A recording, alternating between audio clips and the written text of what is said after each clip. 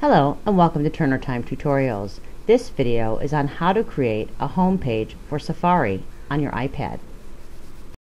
When you open Safari on your iPad, it automatically opens to the last web page that you viewed, unlike the browser on your computer, which will open to a home screen that you designate.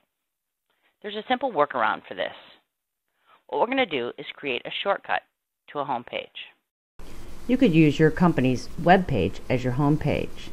So you're going to open up your browser and navigate to the desired home page. I'm going to type in the website address in the address bar. And once you have it open to the desired web page, in this example Schwann's, we're going to tap on the share button, which is to the left of the address bar. So I'm going to tap the share icon, and the center option is add to home screen. Tap add to home screen, and it will provide you with a name in the name box. If you'd like to leave that, go ahead and do so.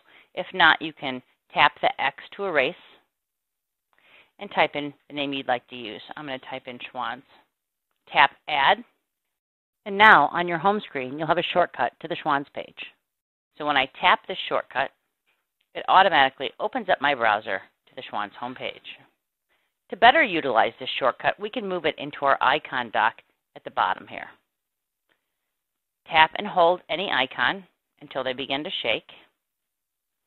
Then we're going to tap and drag the Safari icon onto the home screen and tap and drag the Schwann's icon into our app dock.